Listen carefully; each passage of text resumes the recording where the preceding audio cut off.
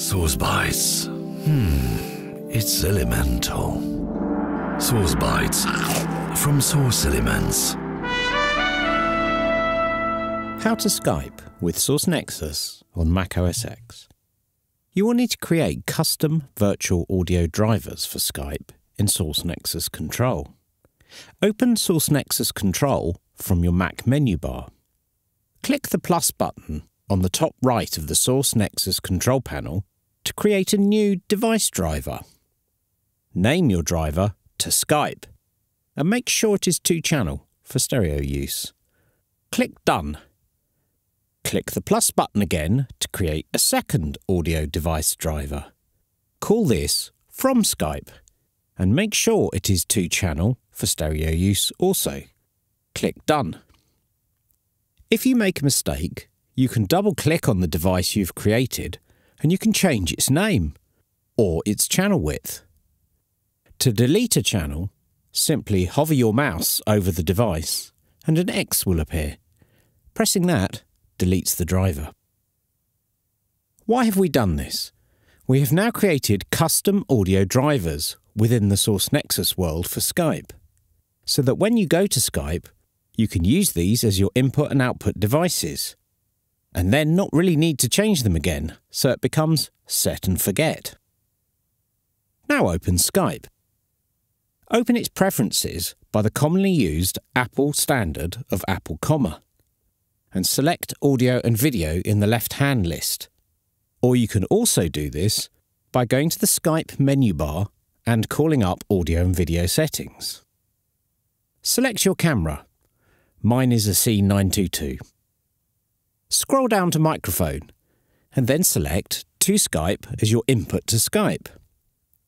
Personally, I choose to turn off the option to automatically adjust the microphone settings, as I am a sound engineer and occasionally a grown-up. I also opt to turn off noise cancellation, as my studio is a quiet environment and I do not wish my audio feed to be adulterated. Now scroll down to Speakers, and in the Options tab to the right, select From Skype as your output device. I tend to turn the output slider to about 8. Now go to Pro Tools, or your digital audio workstation of choice. Open or create a new session. When you've opened or created the session, go to Setup in the menu bar and choose I/O. This opens up the I/O setup page for the session. Click on the Bus tab. Select New Path towards the bottom left. This opens up the New Paths window. Create 2 new stereo paths by selecting the correct options and then click the blue Create button. When the bus paths are created, they will appear in the bus path list. Select the first one's name box, in this case bus 1 and 2, to highlight it. Double-clicking will select the text and make it editable. Type to Skype and then hit return. Select the next bus you've created, in this case bus 3 and 4, and repeat the process, naming it From Skype. Getting the plot here? Click the OK button at the bottom right of the I/O window to close it. You will now need to create a new aux track in Pro Tools. There are several ways to do this. Number 1. Control double-click either in the left-hand side track list of the Edit window or the Mix window. 2. Press Shift-Command-N, which will bring up the New Tracks window. Press Command and the sideways arrow, or use your mouse, to select stereo. Press Command and the down arrow, or use your mouse, to select aux input. Press Tab to tab to the name box, and enter Skype. Press Enter, or mouse the blue Create button. Select your channel colour poison of choice. I will go with a Skype blue. Turn the automation off by selecting Off in the Automation tab drop-down. You now need to select the input to the aux channel. Move your mouse to the I/O input tab in the Skype aux channel and select Bus and select to Skype.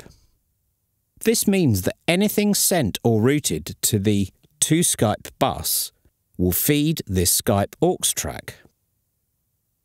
Make sure the Output tab of the aux channel is routed to your hardware monitoring output. If you want to record the other end, we may change this later. Now select an insert slot at the top of the Skype aux input channel. I choose B. You need to instantiate a Source-Nexus stereo plugin. There are several ways to do this. 1. Click your mouse on the slot that you want and start typing Source-Nexus, and Pro Tools will automatically suggest and select the stereo option with blue. Hit Return. 2. Clicking on the insert slot and select either Multi-Channel Native Plugin Other Source-Nexus Stereo or Multi-Channel Native Plugin Source Elements Source-Nexus Stereo. Now select the Source-Nexus plugin to open it. Click the Send drop-down menu and select the driver to Skype that you have created earlier. Click the Receive drop-down menu and select the driver from Skype that you created earlier. Now to test the Nexus Skype audio drivers, either create a test tone generator in slot A of the Skype aux input or route a microphone to the to Skype bus. I will show you both ways. 1. Click your mouse on slot A, the slot before Source-Nexus plugin, and start typing Signal Generator, and Pro Tools will auto-suggest the option with blue. Hit Return.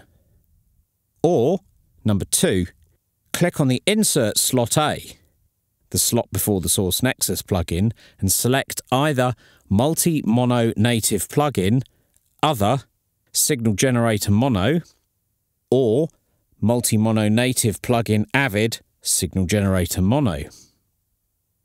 It defaults to generating a -20 dB sine tone at 1 kHz. Open the Source-Nexus plugin and you should see this tone being sent to the send side of the plugin, which is going to Skype. Alt-Tab to Skype to make Skype the foreground active app. Open the audio and video preferences and you should see the microphone tone level showing with blue dots. Scroll to the speakers selection and press the test audio icon and you should hear the familiar Skype ringtone being played. Oh joy! When you're satisfied, deactivate the test tone by clicking the square test tone icon to make it triangular again. Now that you have finished with the test tone, right-click the signal generator insert in the mix or edit windows and make it inactive. The second method was to use a microphone. Create a new mono aux channel by using one of the earlier methods. Turn the automation off by selecting Off in the Automation tab drop-down. Name it Mic. If you don't want to hear your own mic, route the output to the to Skype bus that you've created earlier. Alternatively, for a slightly more flexible solution, route the output to a dummy bus, a bus that is routed to nowhere, and use Ascend to get to the to Skype bus. Tap the mic or speak to check the levels and you should see the meters move on the to Skype bus and its Source-Nexus plugin input, and then correspondingly in the Skype app itself too. If you want to record your own mic, create a new track, Mic Record, and route that to your monitoring output. You can create a new bus, Mic Record, and route the microphone to that. To hear yourself, either select the record track to input monitor or be in quick punch record mode, which you can either select in the options menu or Shift Apple P, or even shift-click the record square in the transport menu until you see a P. Or you can right-click the record square to bring up the record options and select it. The track, when it's in quick punch record mode, will auto-switch to monitoring its input in stop or record, and in playback to play, just like a multi-track tape machine in auto input mode. If you want to record the output of Skype, your remote end, you can create a new bus, Skype Record, and route Ascend to that. Create a new track called Skype Record. Make its input the Skype Record bus and route its output to your monitoring if you want to monitor via the record track. If not, mute the record track output or fade the output fader down. You can test your routing by using the Output Test button in Skype and checking the meters in the Skype Record track. Source Bytes. Small, easily digestible, testing knowledge nugget videos to help your remote workflow. Source Bytes. It's elemental. Source Bytes from Source Elements.